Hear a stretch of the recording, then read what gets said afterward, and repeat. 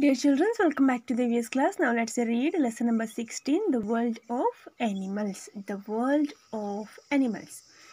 Here, warm up. This is Winky, Maya's pet dog. Can you label its body parts? Here, you have to label the body parts of a dog.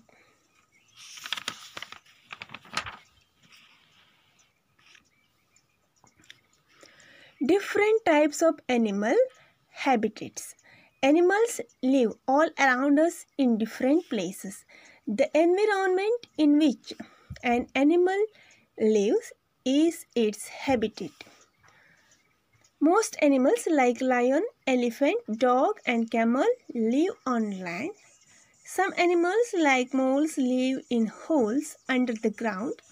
Animals like monkeys and birds live on trees. Animals like duck, frog, tortoise and crocodile live both on land and in water. Some birds like pelicans and ducks can swim. Such birds live near the water. They catch fish to eat.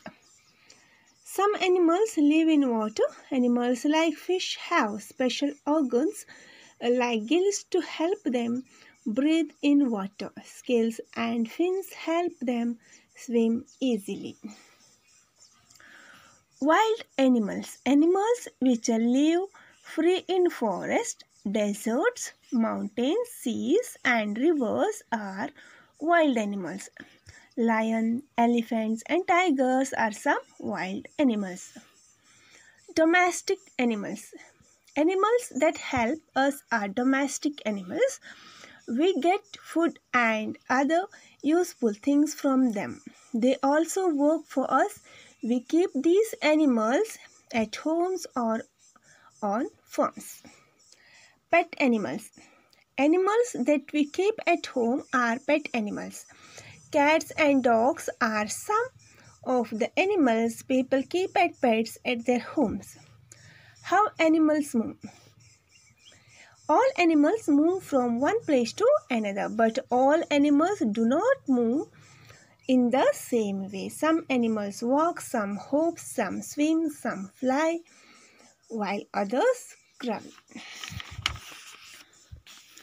Most land animals like elephants and cats have legs. They can walk or run. Some animals like rabbits and kangaroos hop around. Animals like crocodile and lizard crawl along the ground. Fish use their fins to swim in water. Birds fly in the air with their wings. So dear children, till this much read the lesson and underline the difficult words and write in your rough notebook and try to read the lesson. Okay, in the next class we will continue the what animals eat. Okay, thank you.